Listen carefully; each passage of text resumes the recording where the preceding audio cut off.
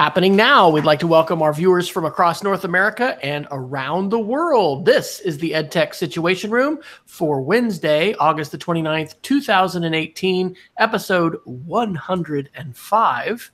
And this is Wes Fryer coming to you from Oklahoma City, where I got home about 15 minutes ago. And so, yes, you get the tie. So I remember when Miguel Gulen was a guest, he felt, very intimidated, like I was trying to upstage him. So I will assure Jason that I am not trying to get into a how fancy can we dress contest, because I'm sure that I would lose. But joining me as always is the ever appropriately dressed with map in the background, Dr. Knifer. How are you tonight in Missoula? Is it lovely and cool up there in the Great White North? It's pretty nice, actually. We had some deliciously cold weather on Monday. In fact, it got down to 41 degrees overnight and only got up to 59 on Monday, which is pretty great August weather for Western Montana. And I am Jason Knifer. I am the Assistant Director and Curriculum Director of the Montana Digital Academy, and located on the University of Montana campus in fabulous Missoula, Montana. And the one thing I may have on US, although you could surprise me here, I can tie a real bow tie. So I've taught myself that skill, and I love wearing a bow tie. Everything becomes about the bow tie when you wear the bow tie, unfortunately, but I do like it. And part of the reason why I like to do the tie-up one is because you can kind of undo it at the end of the day, and it kind of hangs down, kind of like your Tony Bennett. So, like, do what you got to do. So for those of you that have not joined the podcast at this particular point in time, and by the way, where have you been? This is the EdTech Situation Room. We are a podcast that takes a look at technology news, and we tend to discuss it through an educational lens. And Wes, Tech Director, Jason, e-learning administrator. We have a lot of experience working with teachers across the United States and with students inside of classrooms. We like to talk tech and see a little bit what's going on in the world. So, Wes, I know that I'm sure there are things that are probably piquing your interest tonight. Is there a particular place you'd like to start? Well, I will first let you know that someone in Oklahoma submitted a couple proposals for NCCE 2019 last night. So, who knows? We need a rendezvous. So yeah, I submitted an Ignite and a digital citizenship session. So we will see. I like your category. So Jason did a lot of great link adding here. And so we've got the circus updates. I added Apple rumor mill. We got the Chromebook, Google World, social media, net neutrality, access, can of worms topics, and the geeks of the week. So Alex, I think I will take can of worms topics for $100. And okay, that's interesting that you picked the can of worm topics, because every one of these is kind of a can of worms. But I want to start with the one that I threw in there, which could go a little haywire if we're not careful. But Time Magazine on August 20th, 2018 reported that the UK, which has always been extremely proactive about trying to protect kids online from unsavory things, and we'll define, for the purposes of this discussion, unsavory things as pornography. But they are working on a final scheme to force any adult content that's deemed to be pornography to force you to prove your age. And the article actually, and I tried to look this up a little bit, and I wasn't really clear about what the schemes look like for this, and maybe that's the crux of the controversy. But it piqued my interest for a number of reasons. The first one was that that free speech advocates in the UK are freaking out about this, and part of it is because obviously there's the hazy line between what constitutes adult material and what doesn't. There's also a sense of if you ban it for minors, that has a chance of expanding from that, expanding to other categories that somewhat arbitrary might get in the way of free speech. And free speech is a more protected right in the United States than it is in the UK. For those of you that have not taken a comparative government class lately, it's not unprotected in the UK, but the United States has much clearer protections for free speech than our friends across the pond. The reason why this piqued my interest is not because I particularly wanted to debate the merits of pornography access for kids, but rather I think it does spark up interesting conversations as it relates to where we censor information for students, and that's related to filtering.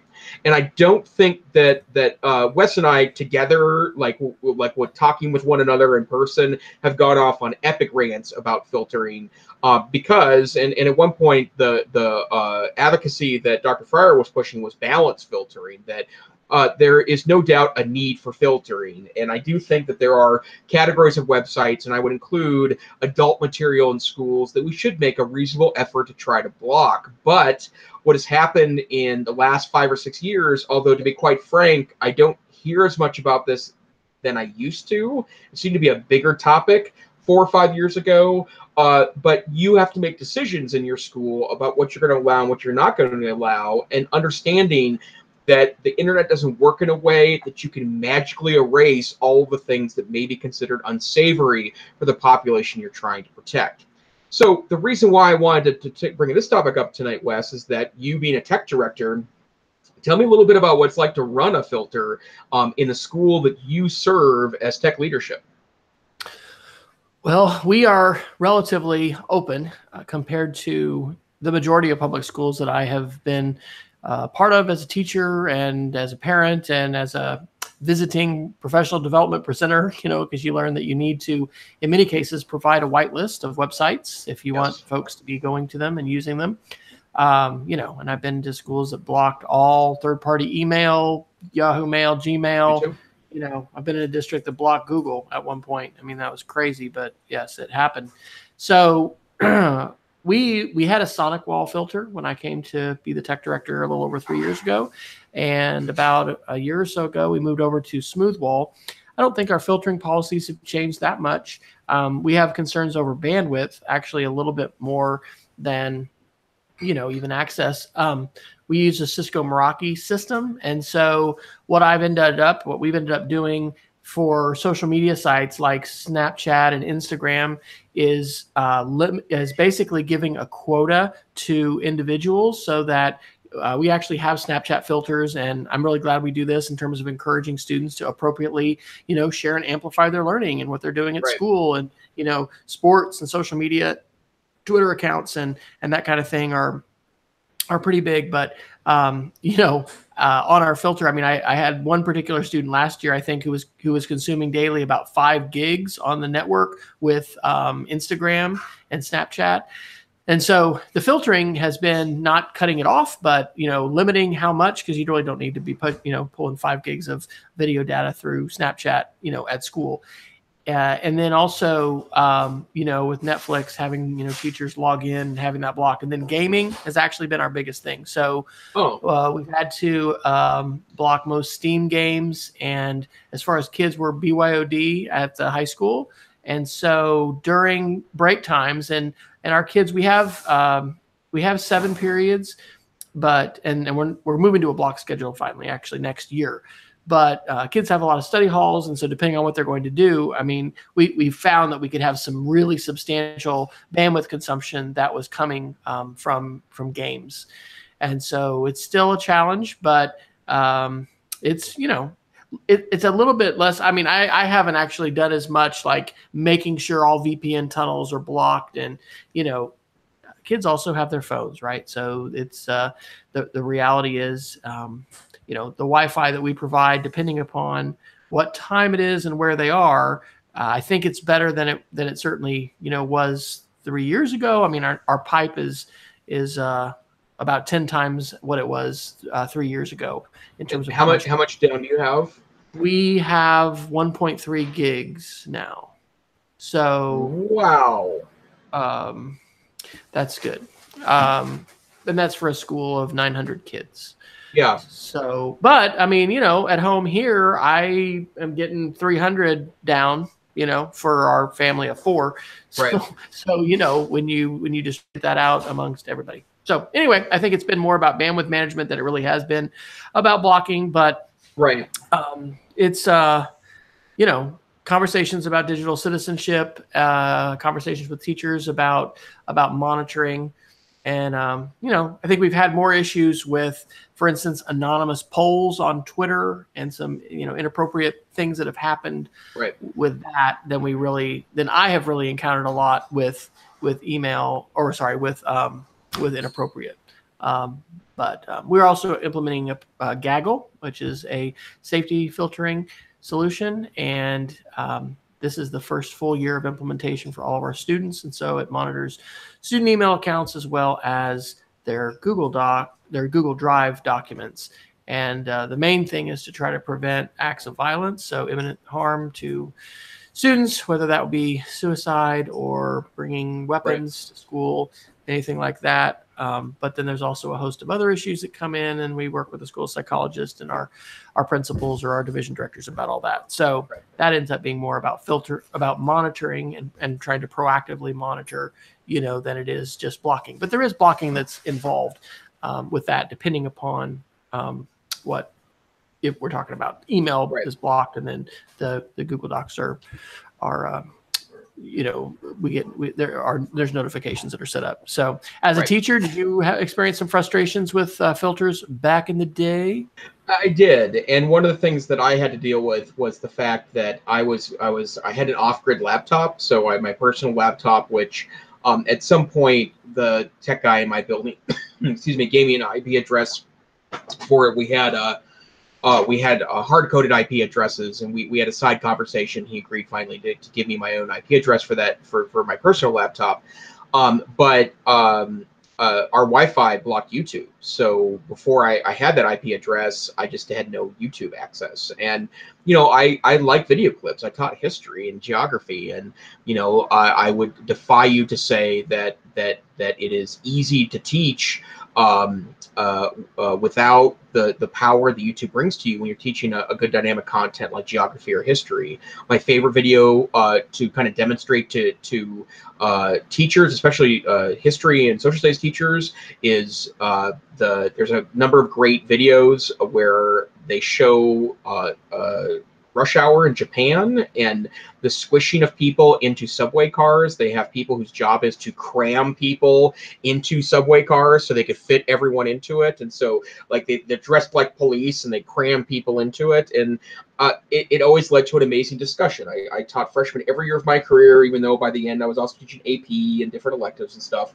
But I love exposing students to that 2-minute piece of media, which then led to a half an hour of discussion. And when I didn't have access to YouTube, and I found ways around it, you can download videos and such. And I had Dropbox, and so I would download my videos the night before and stick them in a Dropbox and blah, blah, blah, blah, blah, blah. But yeah, I did run into it a little bit. And then I have to tell you, in context of my program, the State Virtual School in Montana, I get the bandwidth issues, right? I think that's a good, legitimate filtering concern.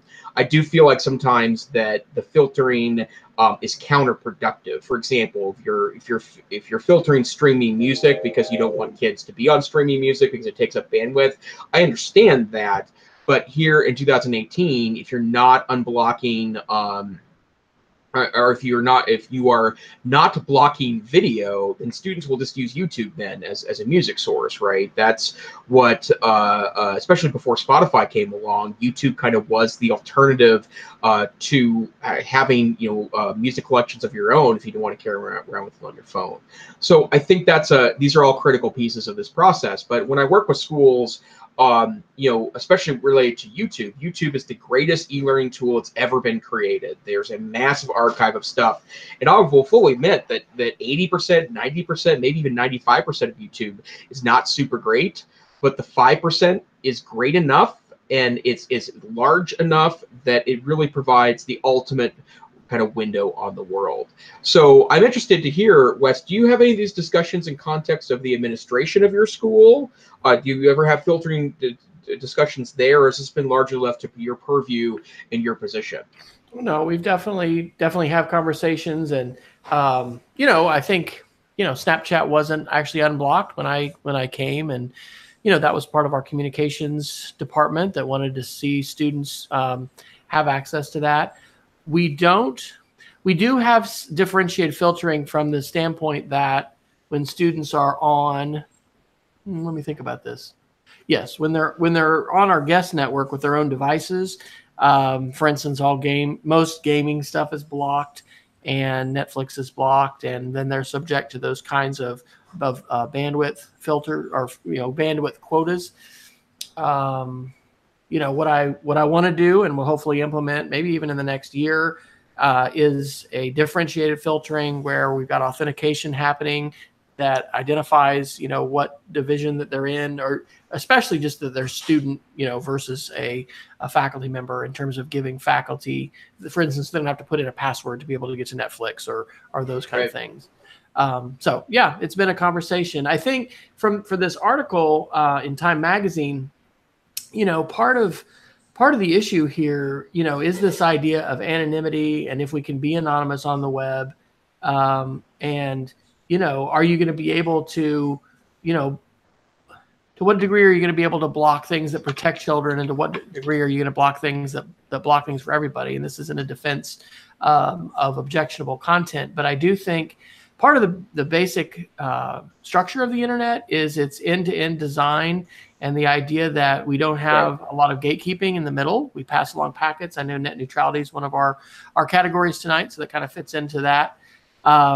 We certainly need parents and schools to be providing filtering, right? I talked to a mom a week ago Sunday who's divorced, and both of her, elementary age kids, dad has bought them iPhone 8s, and he's the techie guy. And so she's concerned because, her third and fourth grade kids, have these phones that don't have any kind of filtering, any kind of parental controls, and I don't think, trying to think of, it was somebody that we've interviewed at school for a job. He talked about that as kind of a loaded weapon, those of us that have gone hunting, you can teach children how to shoot guns and how to do that safely. Now, granted, that's not an unsupervised use of guns, but, there's a lot of instruction and a lot of really deliberate, coaching that goes in there to make sure that that is a safe experience. And so, people aren't being, maimed and killed by their smartphone. But I think an argument could be made that there are kids being scarred and damaged. We had a friend just this last week whose child was shown something really absolutely horrific on the school bus by another child who, had their phone and showed them this video. So I think that this prospect of the UK, trying to filter, will be fraught with issues. There's going to be ways for kids to get around it. This is the thing that always happens. But I do think we have an obligation as adults to try and protect children from the dark sides of the world, which unfortunately do exist. On the other hand, we also need to prepare them to make independent choices and hopefully responsible choices when they have less restrictions and freedom, i.e. they leave the house, they go to college, they go into the world of work. If the first opportunity a kid has had to have any kind of web freedom is, at 18 when they're leaving the house, it may not go very well. And we've talked about, addiction with social media and things like that. There's plenty of problems with folks getting into the darker sides of the web and having serious issues there. So, England's going to go down this road and we'll kind of see what happens. But I think the United States historically with the internet has had the right approach, which is that ISPs are not supposed to do that, and it can be up to the individual user who decides that they're going to put parental controls on our phones, or we're going to put some kind of filtering. And I definitely think just like, schools under E-rate, and I think any responsible school today, whether they're getting money from the E-rate program or not, is going to be having at least basic levels of filtering that is going to be making sure certain kinds of content are not accessed at school. But ultimately, there's going to be lots of choices that are involved, especially with students having their cell phones. And hey, in a couple of years, it's going to be 5G, and kids are going to be able to download 2 and 3 gigabyte movies, they say, in 4 to 5 seconds. So, it's going to make our 1.3 gigs of campus bandwidth, seem quite paltry, evidently, so they say. Right. Well, and just to note, this was a can of worms topic. So look at us opening up that can of worms and talking through those issues. So are either 2 other articles something you want to mention tonight, Wes? Sure. I'll also give a shout out to Peggy, who's, asking if parents know how to filter content for their kids. I mean, that's a great question. That's the digital citizenship conversation. So there's multiple ways to do that. And I think that's part of, the conversations we need to be having with our parents, no matter what school or where you Right. happen to be is empowering them. Yeah, this is an incredible article. So this is from Forbes on August 15th. Shout out to, I think it's This Week in Google, the latest episode, where Leo Laporte talked about this. To catch a robber, the FBI attempted an unprecedented grab for Google location data. So we're learning about this after basically an embargo on the release of this. This happened back in March. And I'll just read the first paragraph. Back in March, as it investigated a spate of armed robberies across Portland, Maine, the FBI made an astonishing, unprecedented request of Google. The feds wanted the search giant to find all the users of its services who'd been within the vicinity of at least 2 of 9 of those robberies. They limited the search to within 30-minute time frames around when the crimes were committed, but the request covered a total space of 45 hectares and could have included anyone with an Android or iPhone using Google's tools, not just the suspect. So let's comment that I think last week or the week before, we've had this controversy over privacy and how even if you are, turning off your share by location, that Google with Google Maps, and then I think it's also an Android, is actually still recording data and passing things to the cloud about where you are. Let's also note that your service provider, your cell phone provider, they know where you are. You connect to cell towers. Cell towers have locations. You have an IP address. And so they know general vicinity. And so I think this would be a great conversation starter for kids because, we are ceding a tremendous amount of our privacy to those folks who are making the connections for us, the data provider for your cell phone, the internet company that you're using, but especially the cell phone, data provider, and then also the apps that we trust. And so we certainly want law enforcement to be able to catch people, but this kind of draconian, let me come up with my own little if this then that algorithm of, I'm thinking of Venn diagrams. It seems pretty genius, and you would, I don't know, perhaps suspect in China or in some other countries that, and maybe those aren't even going to become public. It's great in the United States that these things do, get released and we can talk about them. But this is pretty eye-opening, and, what are your thoughts? It seems to me like such a wow in terms of law enforcement, and maybe this is is harbinger, how do you say that word? Is this of something that's to come? Because this was denied. Google fought it and it wasn't denied, but law enforcement may continue to try. Or I don't know. Is this no big deal, Jason? Man, privacy is such an old concept. Get used to it. Welcome to the surveillance state. Well, and the thing for me that I think is interesting about that is that I haven't done it in a year or so, but I used to have a conference and training session that was about understanding the data collected on you in the modern day. And one of the approaches I did to that was that Google and Facebook are the easiest to show the data that they're collecting on you. I'm sorry, Google and Facebook are easy to look at that topic because they actually will show you the data they collect on you, right? Where you can go into Google and see all your past location data, and you can actually delete that data too, although I don't know if that deletes it from a central database or not. But I think the important piece there is that I've advertised that in the past, is that I trust Google. I believe that Google has a business model that has to have trust, otherwise it ceases to exist, right? Like if Google becomes an easily hackable entity where my private data, and let's say just my location data for a moment, is available easily to an outsider or to a third party, that's problematic for me. But it's interesting that law enforcement are trying this as a strategy, right? Because one of the trusts I have is that Google trusts me to look at my own data that it collects on me. It allows me to turn things on and off. I find that to be very empowering as an end user, right? But if there's a chance, or if it becomes a legally viable strategy for law enforcement to access that data on my behalf, then I have to re-question my participation in that process, even though I do believe my data is used for generally good at Google. Something fascinating that was mentioned in that This Week in Google, which, by the way, is the Twig podcast. And Leo Laporte deleted his Twitter account this week. I can't believe he did that. Oh, wow. Well, yeah, that is interesting. But one of them said, okay, so do we have some apps where I can put false information into the system to say I'm in different places, or I don't know. I think that trusting Google, I'm on that page. But once your data has been put in the cloud, you're also trusting that it won't be hacked, that someone won't get it.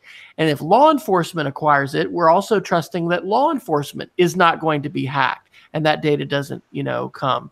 So there's I think there's some viable hand wringing to do about this. And this, if I don't know if I'm pronouncing the harbinger word correctly, but this does just seem like a harbinger of the new order, the new surveillance state. Because if you use a cell phone, you can choose the apps that you use and the permissions, but there's still a tremendous amount about your location data. I remember I have a friend who at our church is retired now, but he was an Army helicopter pilot and worked for Lockheed, and I think worked on a lot of classified projects. Anyway, when bin Laden was killed by United States military forces, and maybe this is not, a secret at the time, I kind of was like, oh, wow. I was all about cell phones. Evidently, folks, close to bin Laden slipped up, used a cell phone. U.S. security services were able to not only intercept the messages, but then triangulate on the location where those originated. And that's how they found his hideout in his compound in Pakistan, and eventually sent the SEAL team in to kill him and his family. Anyway, it's, that's an extreme example. And I'm sure there's, plenty of people that are happy in the United States that went off the way that it did, but it should get our attention that it's that big of a deal in terms of cell phone interception. And so anyway, I think there's probably, even more conversations and issues to have around that. We are just kind of using our cell phones today, but what are we allowing our internet service providers to do? The law is now allowing them to look at our packets and then sell things to advertisers. That I don't think should be happening. And I think that net neutrality, this idea of the sacredness, the sanctity of the end-to-end design of the network. And, I've had plenty of AT&T and other people argue with me about how critical it is, for managing the network, that they don't treat all packets the same, and that they can do packet prioritization and that kind of thing. But I think packet prioritization and making sure the network is not overwhelmed is different than what the first article was talking about in terms of filtering content and trying to stop content at the ISP level or at the national level. And it's also different than, I don't know, this conversation about who is going to be allowed to get that data. And are we going to what degree can you opt out of letting people have that data? And are there going to be new schemes for cellular data? I know that in some places, I want to say it's in Boston with Mesh, there are initiatives out there for community Wi-Fi where you have these mesh access points and you're able to have broad reaching Wi-Fi that is not based on cell towers. And so it would be interesting to have a law enforcement official who is actually, what are those called? Stingrays, that are the devices that go out into the community. It broadcasts like a cell tower. So they look like they're AT&T or Verizon. You connect to them, but what you don't know is they're sucking all of your data in. And so when they find somebody that they are interested in getting, they'll put one of these into the neighborhood, and then they will, in many cases, be able to triangulate, pretty precisely on where someone is, and they'll be able to capture all of that data. It's interesting that law enforcement is, in some cases, keeping the purchase of these Stingrays secret. I think we've had that in the show notes. If you do a search on our edtechsr.com for the word Stingray, you'll probably find some shows where we've got a link to those. But again, it's really important that law enforcement has the tools to be able to catch folks who are making bad choices and doing illicit things. On the other hand, it's really important in the United States that we have processes and procedures to try to protect civil liberties and to involve judges and warrants and probable cause and all those things that go back to the origins of our Constitution and our Bill of Rights, which were not put there, with lighthearted thinking, but with, very serious thought about the ways in which we need to limit the forces of government.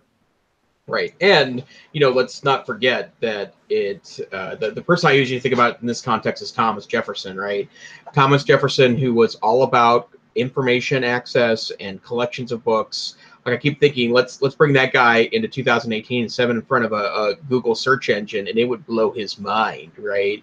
But those tools those rights and the ones that were enumerated so carefully, particularly in the Bill of Rights, were something that it can still apply today. We just have to have conversations about making sure we're all comfortable about the way those things play out. So, absolutely.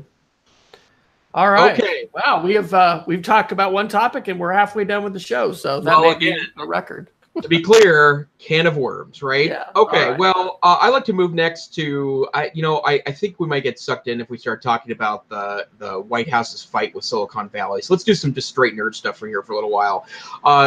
Some Chrome and Google news. First and foremost, big deal because this impacts me personally, but the 2013 Chromebook Pixel, which was the first high-end Chromebook released by Google, has reached end of life. And end of life was actually a few months ago. It was advertised as earlier this year. And this week, there was notifications that popped up on the Chromebook Pixels or by Chromebook Pixel users that it had reached end of life. That doesn't mean the laptop doesn't work anymore. It's not like a real end of life in that the laptop shuts down. Just receive no further updates from Google. Now, I have to say, I did not buy a Chromebook Pixel in 2013 because they were way too expensive for what you received back then. But I did end up buying a used one a couple years later for dirt cheap. It was next to nothing to purchase that particular device. And although the battery life isn't super great, it's at the high end, 4 hours.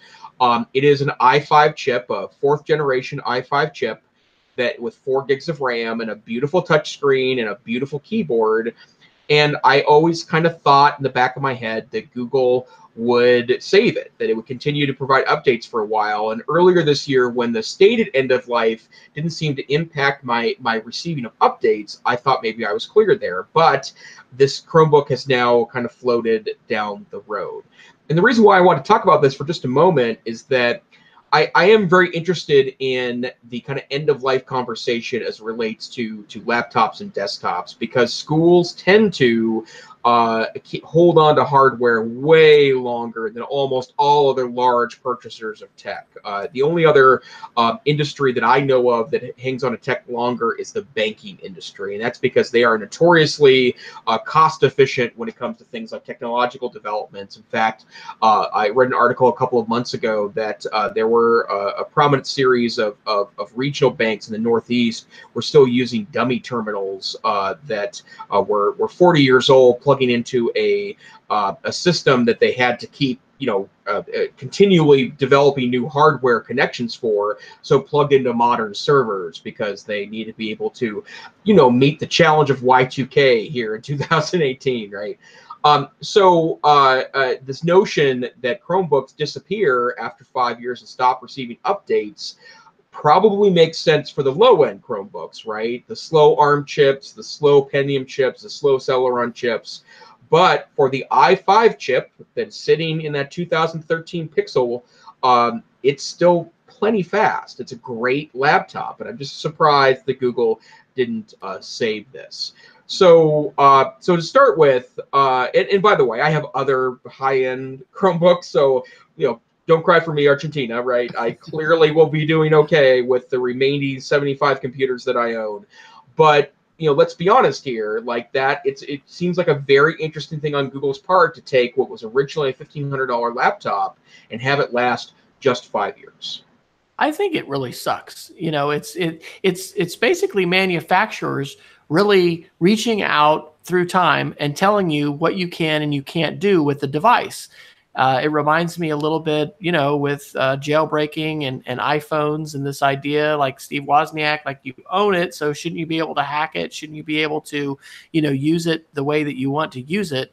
There's even with printers and DRM, how they tried to make it illegal to have third-party printer cartridges, that you have to purchase their printer cartridges. And I think it's different because there's software involved.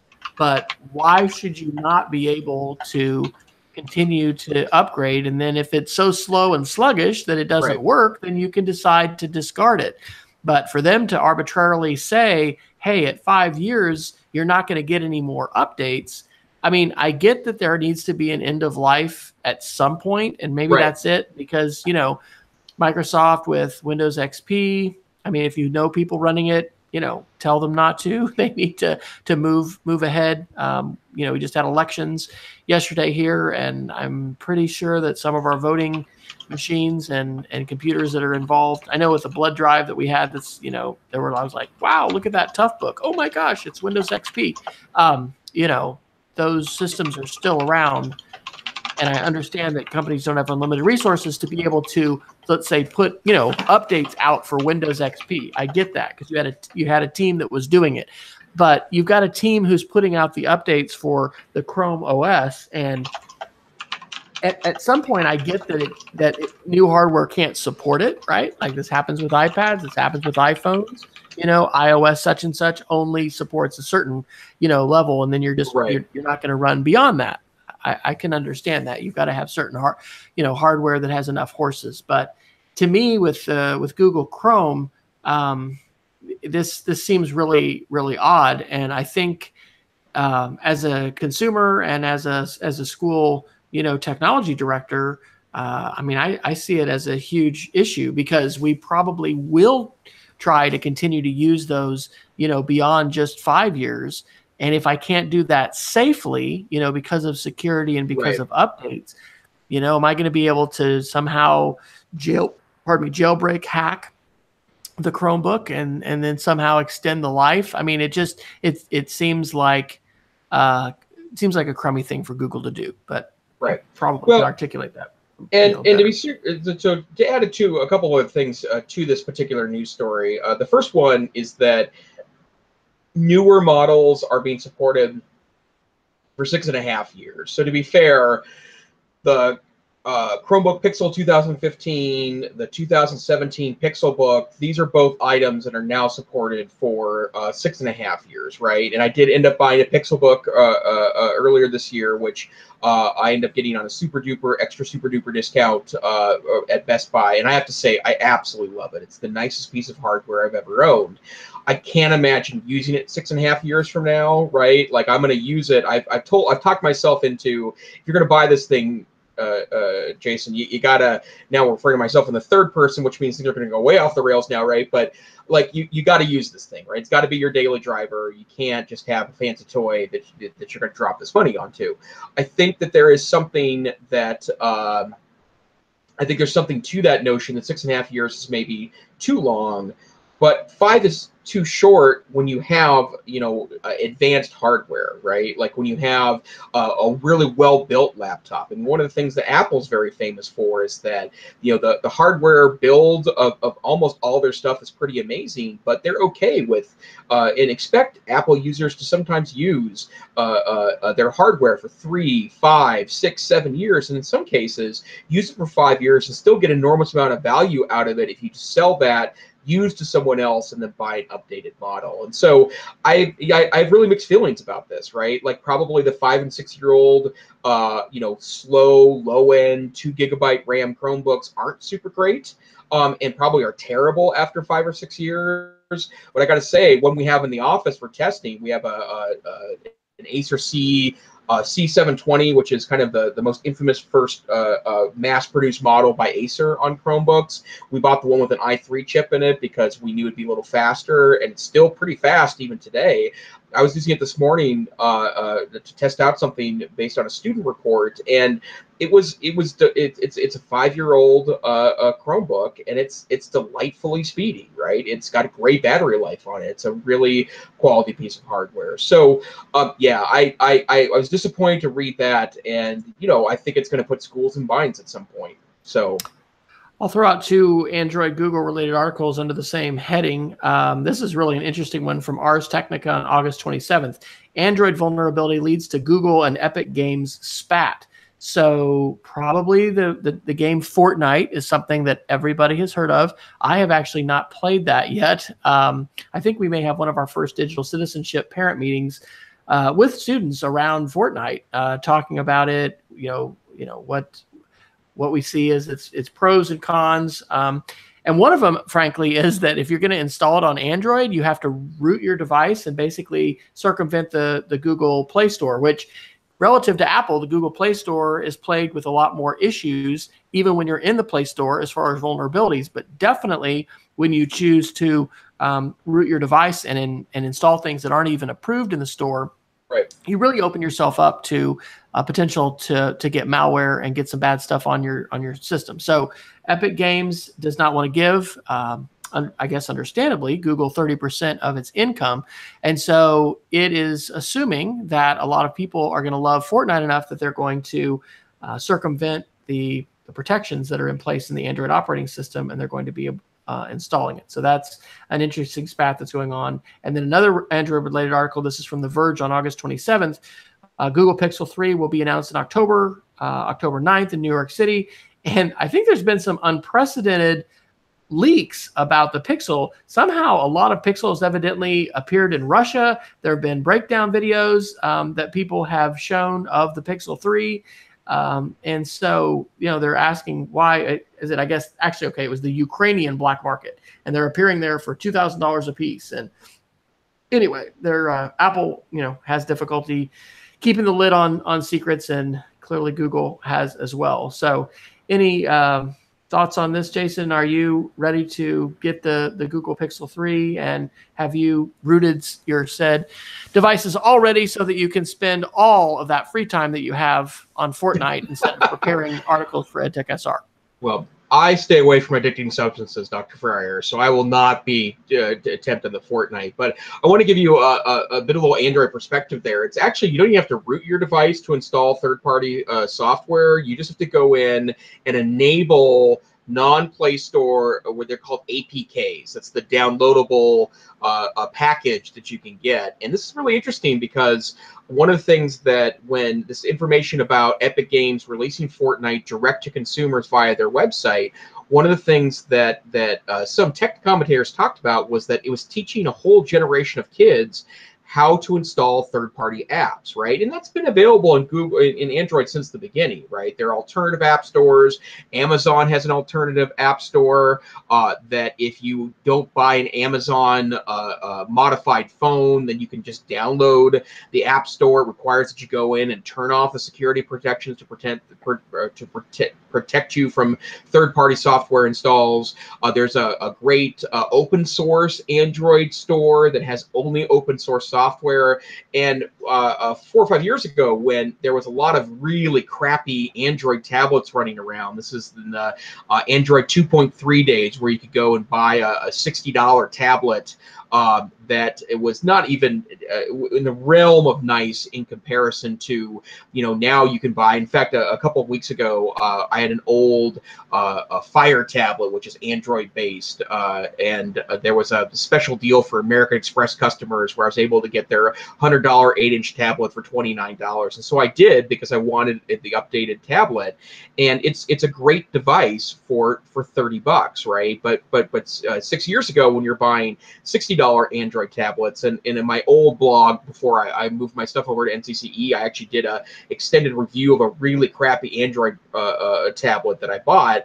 There was no Play Store on it, and you had to go with third-party app stores because that was your only shot to download software. So yeah, it's interesting because the bottom line is that we're teaching people how to turn off the security on their phone to install this game. And that's fine if you are otherwise savvy consumer, but I think about all the opportunities that, like bad advertising does, the weird pop-up ads that say you have a security problem or detected a security issue, click here to download a cleaner, It'd be really easy to get some kind of terrible software on your phone doing that. So I think it's an important thing to note. And most schools don't have the capacity to have every teacher teach kind of nerdy digital citizenship lessons. But even if you don't have every teacher that's aware of these pieces, these are good articles to share with your students, right? Like, you may not know what the heck Fortnite is, but it's popular, and saying just be careful out there, folks, because I think there are risks there that you're opening yourself up for as part of that process. Absolutely. We probably ought to scan over a few other articles quickly because we're rapidly running out of time. I am and did this weekend participate in this free podcasting class that the Knight Foundation is offering, and had some great articles in it. And it runs 5 weeks. And anyway, that was my Geek of the Week, I think, last week, one of them. A couple articles that were shared there. This is great from the New York Times on July 26th. Ads for podcasts test the line between story and sponsor. And it talks especially about public radio and how public radio, folks usually walk a really careful line between, endorsement and reporting. And so, podcasts being unregulated by the FCC, and hopefully, I think, will continue to be so. But I really think we're on the cusp of some massive expansion of the world of podcasting. I think that smart assistants are playing a role there in terms of discovery. But that's interesting. We have not, as those of you that have been with us on the show know, that we've taken that jump into sponsorship. You're not hearing any ads.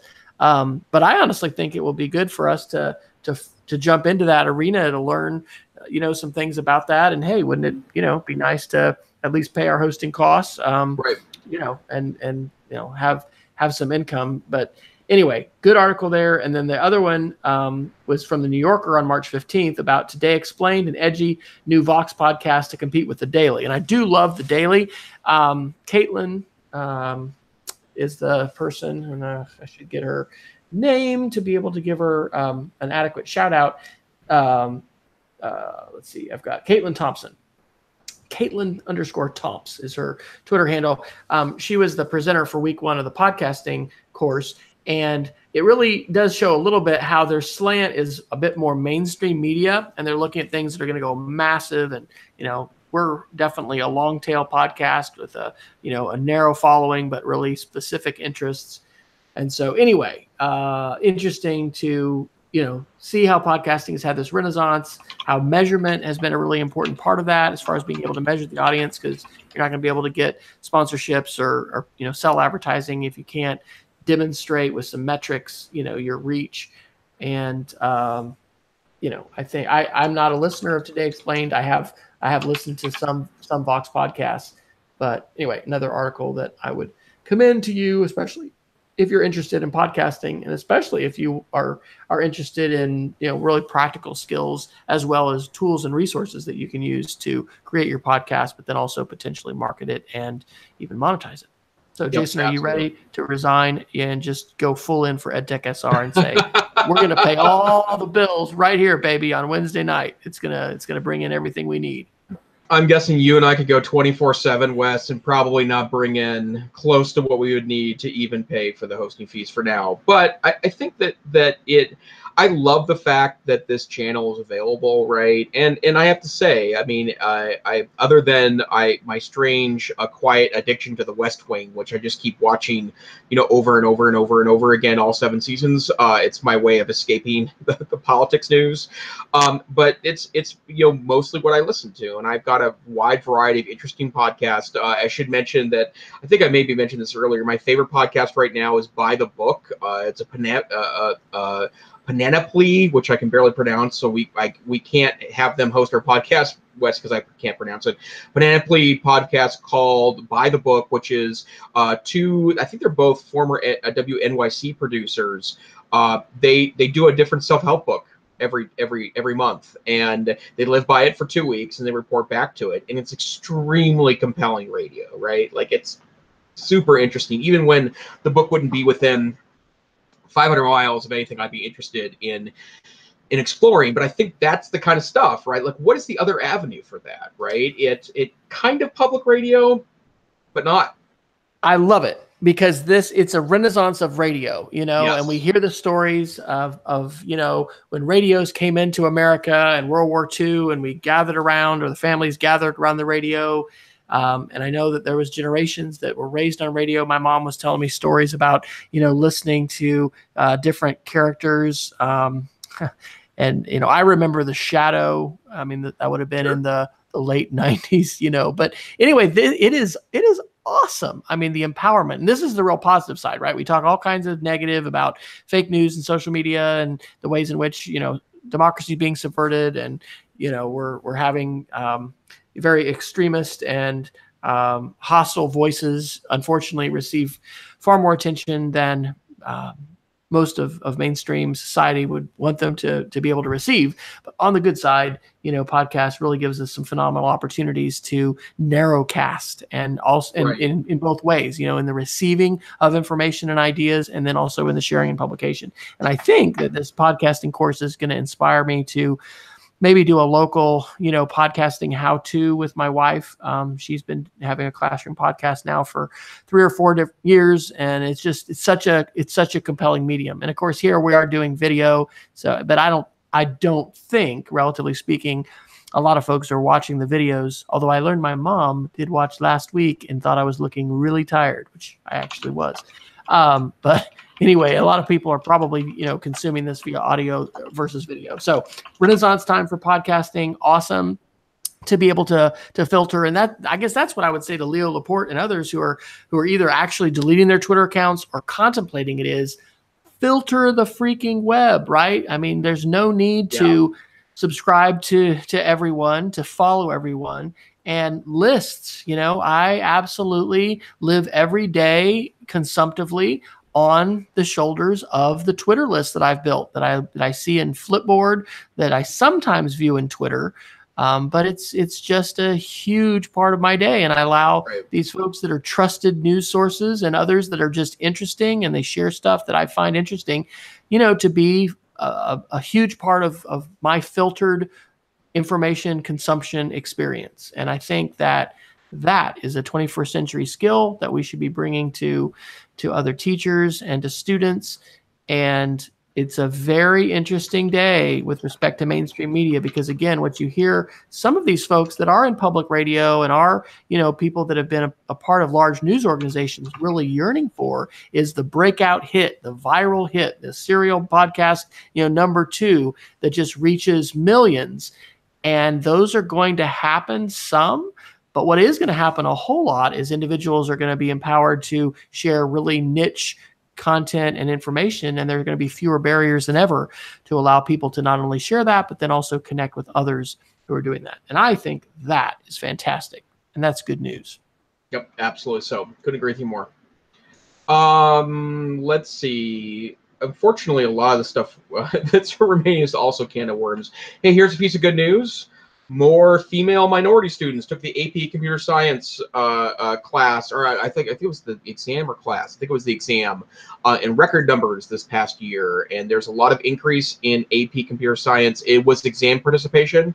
All students increased by 25% last year, but female students by 39%, Hispanic and Latino students by 41%, and Black and African American students by 44%. And just because I feel like bragging about it, 100% of MTDA's AP Computer Science students passed the, 100% of MTDA's AP Computer Science test takers passed the AP exam last year. So shout out to all of you that work hard to get students prepared for those delightful exams. Absolutely. Let's see. Let's do maybe 1 or 2 more, and then we better hit the geeks of the week. Let's talk about the Apple news for a second. I was really surprised by this, but you mentioned the article about how they're going to remove 3D Touch from new iPhones, and this has sparked actually quite a lengthy debate on amongst the tech media, because there are some people that are very big defenders of this particular functionality. This is the 3D touch functionality that essentially lets you press a little harder. I've only been able to play with it a couple of times, so Wes, you may know more about this, but it's this notion that if you press a little harder, if there's a slightly more aggressive touch, it can bring up more options on a menu. You can actually recreate it now in Android, although it's not as elegant because it doesn't have the Apple hardware. But the reason why this particular article is interesting to me is because I remember watching the iPhone announcement that announced 3D Touch, and I thought this was the most boring thing ever. And it's part of what started pushing me a little bit away from the Apple ecosystem. And so I guess I would start with you being kind of our Apple guy on the podcast. Are you going to miss 3D Touch? No, I mean, I try to use it some, but it's definitely not something that I think most people are doing a lot with. It's very underwhelming. I think it has too techy of a bar. You know, Apple has Yeah. that simplicity of interface with, you know, going all the way back to the click wheel pod, you know, iPod, which was so amazing. Just the simplicity of power and home button. And I think that it's just there's going to be words for it, but it's basically too complex for most users. We always have this with even the trackpad. You know, there's different gestures and things like that that a lot of people probably don't utilize because you're going to have to just get trained with it. So, not really surprised to see that headline, but I wouldn't say that that was a push one way or the other. From the platform for me. Right, right.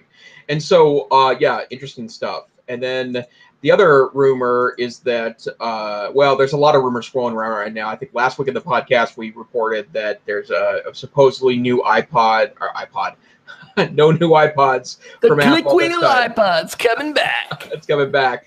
New USB-C connector. The MacBook Air is apparently going to get a reboot this fall. There's a lot of interesting stuff, but apparently 3 new iPhones are in the pipeline, according to The Verge, which reported this yesterday. There is more colors coming. They're going to go back to that color thing that came with the plasticky iPhones from a couple years ago, or how did their industrial designer put it? Unapologetically plastic. So, and those fizzled, obviously. And then one of the things that is also weird, because last year when they released the iPhone 8, they also released iPhone X/10. And there's apparently been a lot of discussion about how to name these new phones. They really can't be 9s since 10s or X's exist, and so they're talking about XS, which is a terrible name, and the iPhone XS Plus, which is a huge mouthful. Like, I just keep thinking Steve Jobs would not approve of these names. Yep.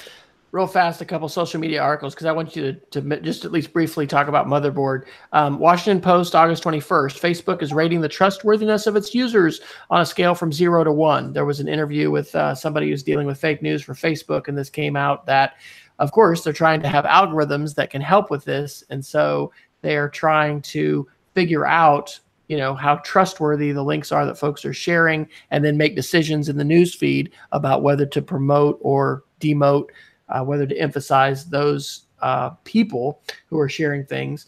The one I'd like you to comment on, Jason, is from Motherboard, August 23rd. The impossible job. Inside Facebook's struggle to moderate 2 billion people.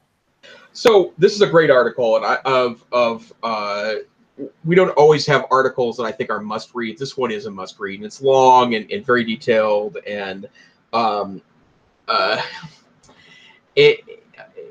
it seems like it should be easy to say, great, Facebook, stop spreading fake news.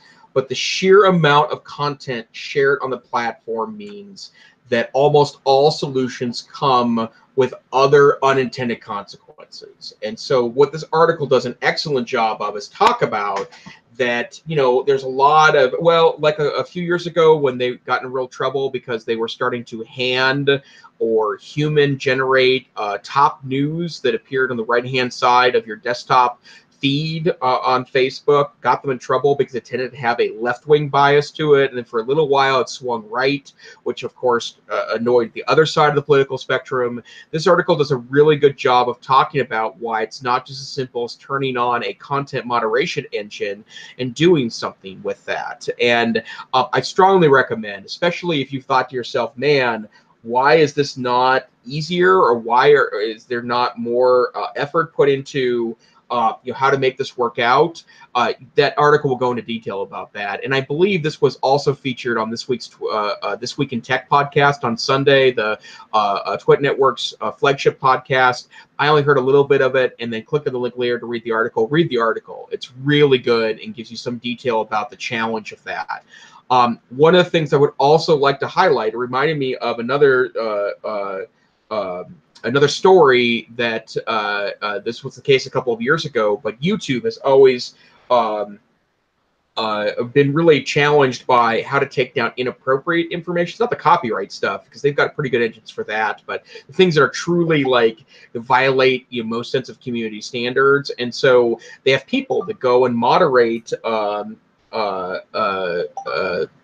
pieces of that. And what's interesting about that is that that's a very dangerous job, right? You can have algorithms that kick up things to you that are likely to be suspect, and you can have human moderators in the form of your users kick up things that are suspect. But to actually go through and watch those things, those are the worst jobs on earth, right? People that click through thousands of photos a day to look for truly terrifying violent photos, like it is demeaning to the brain, right? It causes extraordinary amounts of stress. But yeah, read that article because it just gives you a sense of how complicated it is to try to do all of that even in 2018.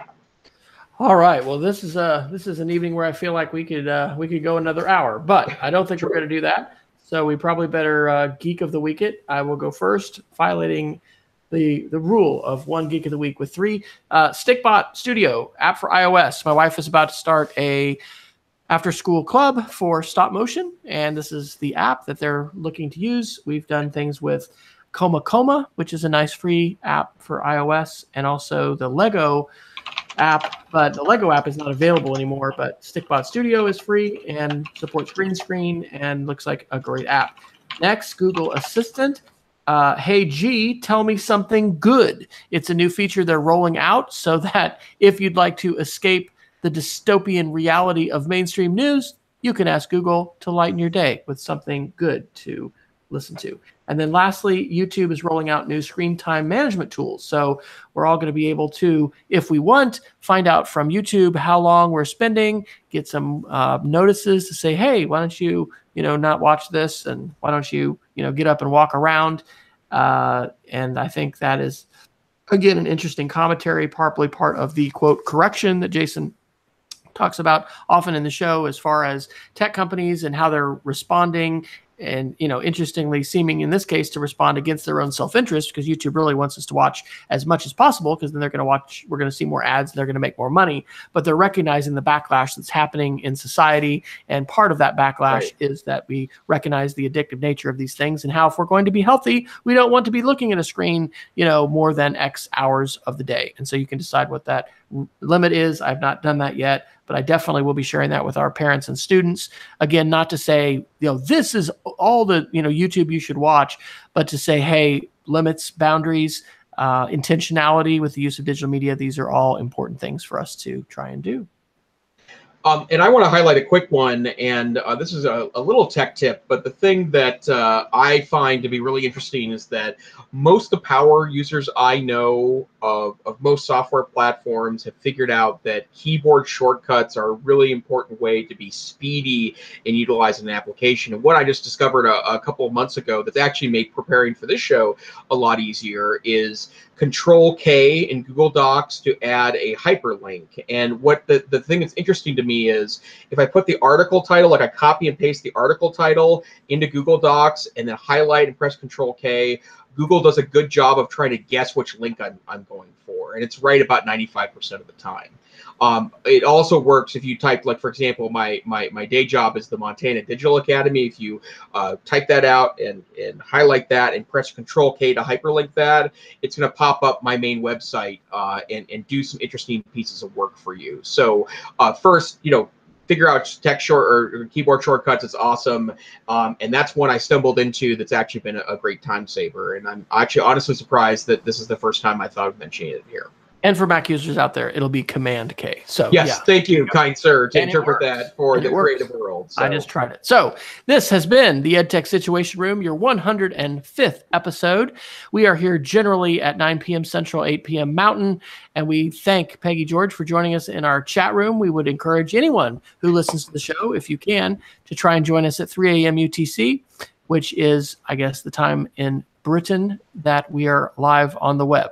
But you can find me at speedofcreativity.org. I think I will hopefully maybe even tomorrow night, be publishing a new podcast. Maybe it'll be a weekend podcast, but haven't shared something in a while. And anyway, it's it's crazy at work because I have been the one-legged man at the three-legged race because my assistant tech director had his last day a couple weeks ago. So anyway, going to get some more stuff published. W. Fryer on Twitter. Jason, where can people continue to learn the goodness that you have to share between Wednesday night episodes on EdTech SR? Well, I'm on Twitter at TechSavvyTeach. I will not be deleting my Twitter account because it's been a very useful way to connect with people across the United States and around the world in regards to technology, particularly in the classroom. I'm also the Tech Savvy Administrator in Residence for the Northwest Council for Computer Education. Lots of exciting things going on at NCCE. You can follow our work at ncce.org or blog.ncce.org. And I'm the Assistant Director of the Montana Digital Academy. You can learn more about our organization at montanadigitalacademy.org. This action here, though, is not just us. It's the EdTech Situation Room. We're here on Wednesday nights.